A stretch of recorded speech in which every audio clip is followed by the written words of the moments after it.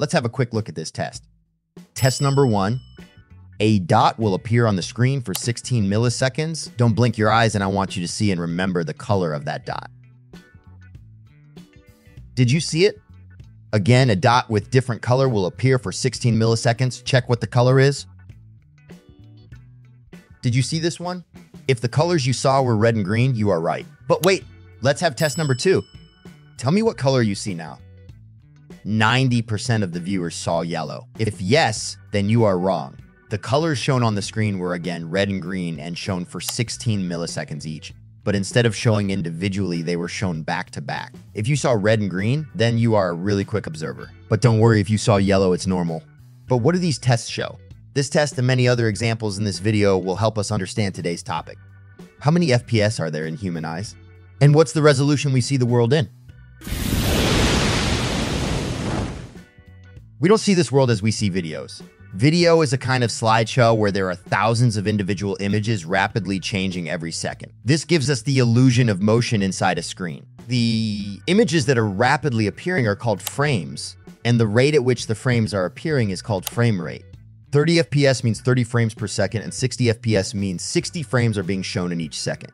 The higher the frame rate is, the motion looks more and more smooth and clean. There are videos and games with frame rate as high as 120 FPS, 90 FPS, 240 FPS, and more. But can your eyes even see it? As I said earlier, this world isn't a video where frames are appearing at some rate. This world exists. Everything around you and whatever you can see is already there. It depends on the movement of our eyes and how many frames do your eyes capture and process each second. Now, let's bring the test we did at the beginning of this video. The first test had 2 videos of 1 second each. Both were 60 frames per second. The color was shown only for a single frame inside 60 frames of that second, which is 1/60th of a second equals 16.67 milliseconds, and you were able to notice it. But when those same colors were shown constantly for, again, the same interval of time, they somehow blend in and create yellow. Instead of 60 FPS, even if we use 220 FPS, like in an experiment done on pilots of Air Force, they were able to see and recognize the jet even when shown for 4 milliseconds. But again, showing them constantly made it unrecognizable. So to understand the FPS of our eyes, we need to find the lower and upper limitations of its ability to perceive rapid changes or motion. Our eyes don't work like cameras. We don't record everything at same clarity. Instead, eyes track a single object that we want to see. Like when you try reading this, you will read each word individually. You cannot see all the words at the same time. Everything else is visible but not clear. Farther the other objects are from the focus, it becomes less and less visible.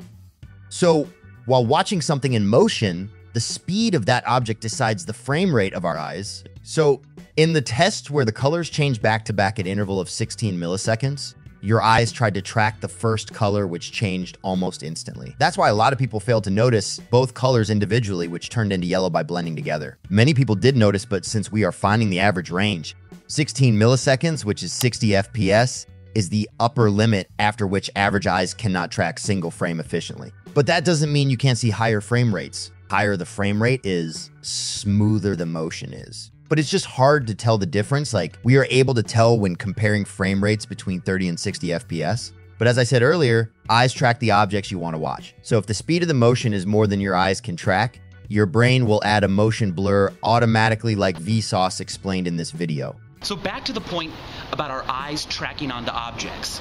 If I do this, move my hand in front of my face and track it with my eyes, I can see my hand, it makes sense. But at a certain point, my hand will move so fast that it's just a blur. And the reason it's a blur is because my eye can only track so fast. And when objects move faster than our eyeballs can track, your brain adds in motion blur. That way we get a sense of movement happening, but we don't see something like a hand randomly appearing all over the place.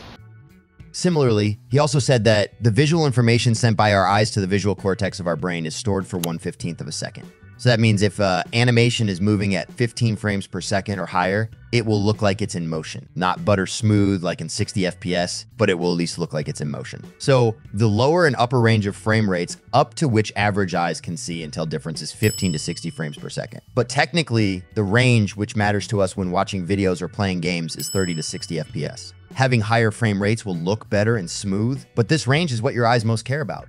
This was the answer for the first question. But what about the resolution? At what resolution do we see the world? 1080p, 2K, 4K, or 8K? To answer that, I am going to play a video it will be a video of a scrolling page which contains the answer somewhere inside it. This is it. Find the answer. And while you do that, let me inform that this is my merch shop. I keep adding new designs regularly, so please check it out. If you like any of these or want to support me, link is in description. All the customers will get a shout out in the next video. It would make me really, really happy. Oh, there's the answer. What is this number? For that, we need to understand what resolution is. Every image or video is made up of these square pixels.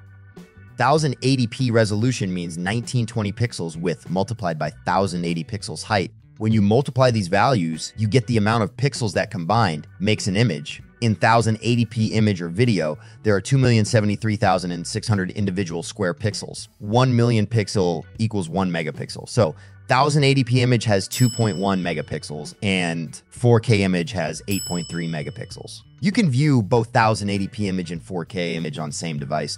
Then why is 4K image better?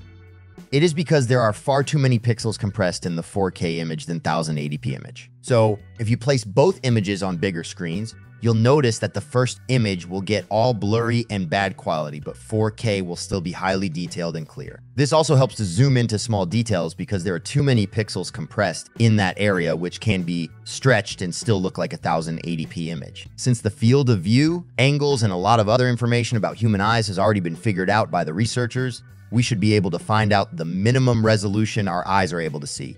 So if we mathematically calculate the total pixels required to fill the area visible to our eyes such that individual pixels are not visible, but the whole view looks like a clean image, the answer will be 576 million pixels, which is 576 megapixels. But remember that this is the minimum assumption. Since we don't have a built-in feature to zoom in or out, 576 megapixels is enough to give us the clear view in a good quality. The quality also highly depends on the eye itself. Some people have a really sharp and powerful eyes while many are weak or defected. But again, our eyes do not work like cameras. As I said earlier, your eyes only focus at a point which you want to see. Everything else is not clear. This point is called focal vision. The farther you go from this point, it becomes more and more blurred. If hypothetically, we could take snapshots from eyes and send it to computer as an image, the object we are watching would be in high resolution while everything else will either be blurred or look like it's captured from a 5 to 10 megapixel camera. So that's the answer for the second question. Subscribe to see more such videos. Now, watch the video in the right side to understand how smartphones are scientifically dangerous to humans in so many ways. Please check out my merch. Link is in description. I would really appreciate it. If you have an interesting idea for a video, tell me in the comments. And also tell if you were satisfied by this video or not. See you on Friday.